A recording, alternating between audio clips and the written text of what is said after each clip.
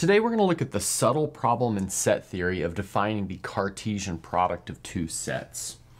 So let's spell it out a little bit more clearly. So given two sets A and B, how do we carefully define the Cartesian product, which we'll call A cross B? And it's generally defined as all ordered pairs AB such that A comes from A and B comes from B. Now this may not seem problematic, but if you look at the axioms of set theory, it's actually a little bit tricky to define such an object via the axioms. And so in particular, the trickiest part is to define this ordered pair right here. So the video today, we will sort out the definition of this ordered pair. And in order to do that, we'll use one of the axioms from Zermelo-Fraenkel set theory known as the Axiom of Pairing. The Axiom of Pairing doesn't say that there exists an ordered pair. That would be like a little bit too easy. It says there exists something called an unordered pair. So let's look at it a little bit more carefully.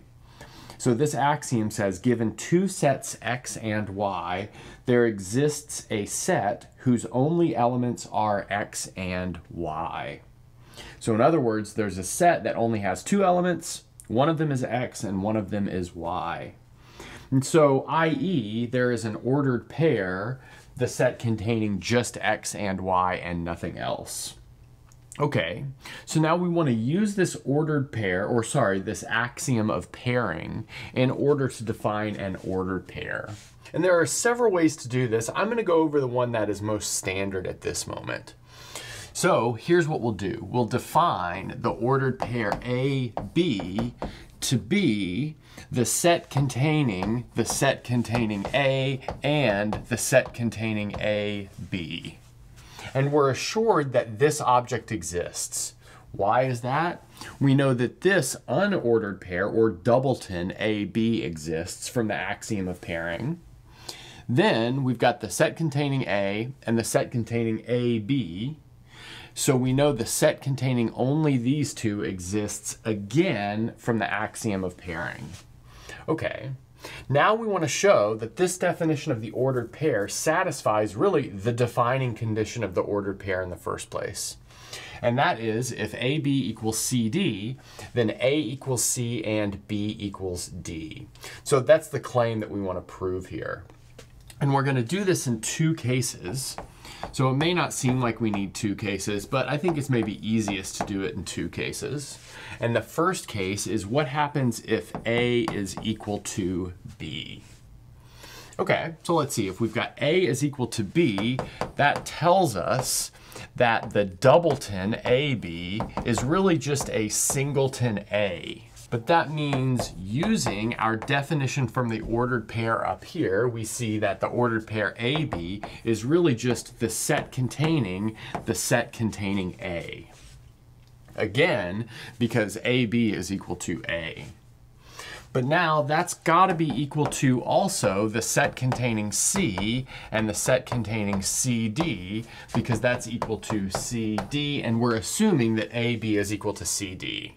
That tells us that this guy right here, well, that tells us since this guy right here is a singleton, this guy over here is a singleton as well. So let's maybe underline that. So this must also be a singleton because it's equal to this singleton. So in other words, the set containing C must be equal to the set containing CD, because otherwise this would be a set with two elements. But that means that D must be equal to C. Okay, so now we've got A is equal to B and C is equal to D, and we really just need one more equality to finish this off. So let's maybe rewrite this equation using this D is equal to C. Notice that gives us the set containing A is equal to the set containing C. But that means that the set containing A is equal to the set containing C, because we've got two singletons there. They're equal to each other. That means each element has to be equal to each other. But then we can apply that one more time to see that this means that A is equal to C.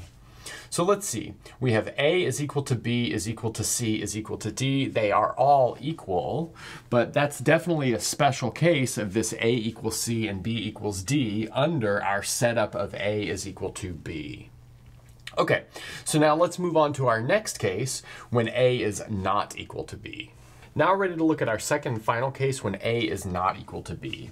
I'm going to start by taking this equation and rewriting it using our definition of the ordered pair. So maybe I'll just put it as note that we have the set containing A and the set containing AB must be equal to the set containing C and the set containing CD, like that. Okay, so these two sets are equal. Notice that this set over here on the left only has two elements. This only has two elements as well, but one of those elements is the set containing CD. So since these two sets are equal, that tells us that the set containing CD must be an element from the set containing A and the set containing AB, right? Just by equality of sets here. Okay, but let's see. If this single element, which is a set itself, is in this set containing two elements, it must be exactly one of those elements. So let's see.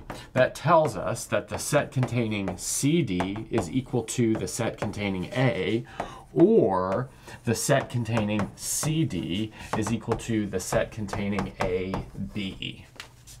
Right? So it's got to be equal to one of these. So let's see what happens if it's equal to this one. Well, notice this guy right here is a singleton. It's the singleton A. That means that this also is a singleton. That tells us immediately that C is equal to D. Okay, but now if C is equal to D, we're kind of back into the situation from case one where we've just replaced the roles of A, B, and C, D. And you can follow this very, very quickly to see that A is equal to B, which is a contradiction of our setup where A is not equal to B. But there are only two possibilities here. We've shown this possibility is not true. That means that this possibility must be true. So we have CD is equal to AB. Okay, so let's maybe gather that information up here and then we'll finish it off. So by using the fact that this element CD comes from this set over here, we have determined that the set containing AB is equal to the set containing CD. Now we're ready to do the same sort of analysis, but starting with this one. So we've got this set containing C must be an element of this set over here on the left. So let's write that down. We have the set containing C must be an element of the set containing A, the set containing AB. But if it's in this set, it must be one of those two elements in this set. So we have the set containing C is equal to the set containing A, or the set containing C is equal to the set containing AB. But let's look at this second one. Notice the left-hand side is a singleton. That means the right-hand side is also a singleton. But if the right-hand side is a singleton, that tells us that A is equal to B, which is a contradiction because the case that we're working in is that A is not equal to B. So that means that, in fact, we know that A is equal to C, because the set containing A is equal to the set containing C. So let's write that down. Right now we have A is equal to C, and we've got this other one up here which is boxed in blue. So going back up to this one which is boxed in blue, we'll see that that means the set containing AB is equal to the set containing AD, where I've replaced C with A because of this equality. Now there's a single element in each of these sets which is not equal to A, but these two sets are equal. So that means those two elements must be the same. In other words, B must be equal to D.